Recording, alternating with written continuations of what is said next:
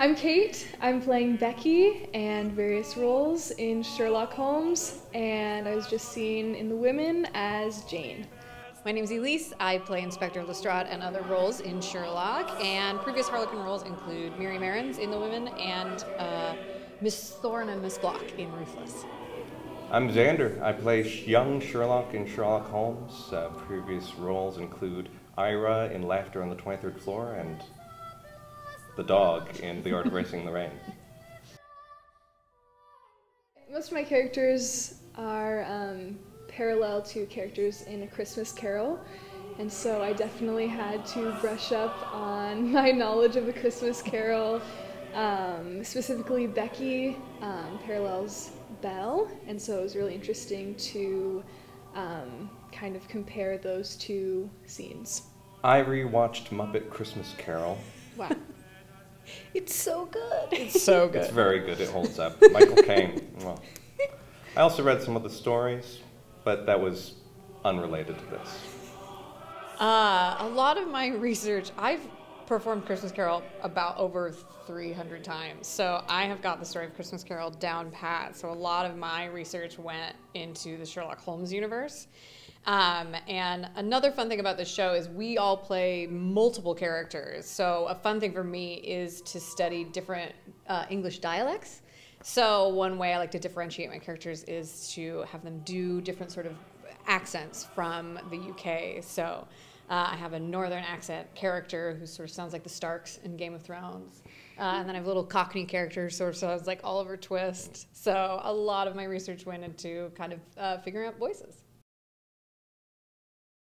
I think it's really fun finding the parallels of who is my character in this world of Sherlock and then what is the parallel in the world of Christmas Carol.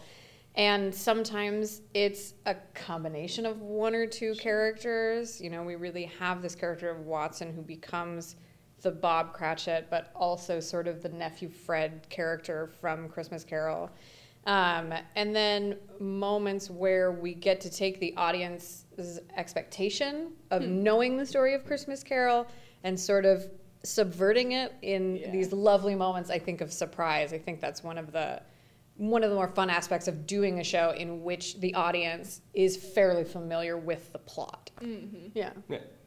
They're really similar. The scenes are quite similar, where she is just wanting something from him, and he doesn't necessarily give her that, and so it's been interesting, and also trying to forget that as well. Like, I'm not Belle, I'm Becky, and who is Becky? There's a lot less of a jaded quality in young Sherlock. I mean, it's there. The icy glaciers are there, you know, and ready to emerge at any moment.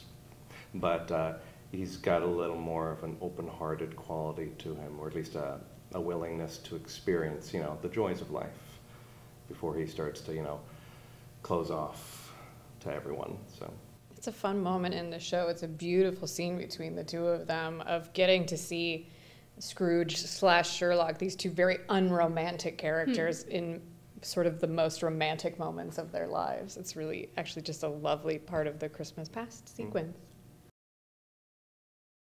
One of the most fun things is the audience will expect something, and then we put our little Sherlock twist in there, and yeah, it's cool.